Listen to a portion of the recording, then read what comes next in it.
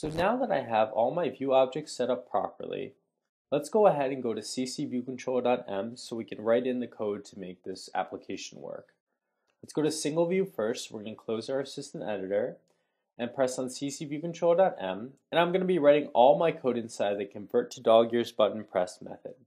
So I'm going to add a return so I can line up my curly braces nicely, and I'm going to add a couple more returns so I have a little bit of space to write some code.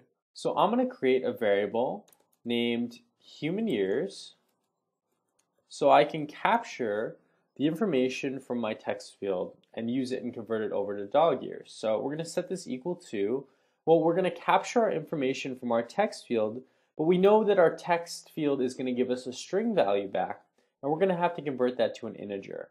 So we're going to do a method call. So we're going to do a left bracket, and we're going to say self.yearsTextField.text. And we're going to use the method name intValue. We can add a right bracket to close this out and a semicolon to finish our statement. And now we have the human years from our text field. We've been able to grab that information from our view. The next thing we're going to do is we want to convert our human years to dog years, so we can say int dog years is equal to human years multiplied by 7. Finally, we want to update our label, so we're going to say self.yearslabel.text. We have to convert our integer to a string, so we're going to say string with format, and we're going to do add quote %i, which is the token, and %i expects an argument that's an integer, so we can pass in dog years.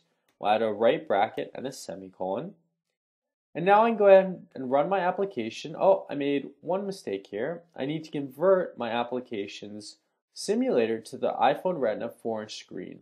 Because if I don't do that, the screen's not going to display properly, and my storyboard is immediately set to the iPhone 4-inch screen. So now I'm going to go ahead and switch that. I just press stop, and now I'm going to press run again. And once my application loads up, we'll see Leica on my screen. I have a text field here so I can enter some dog years in.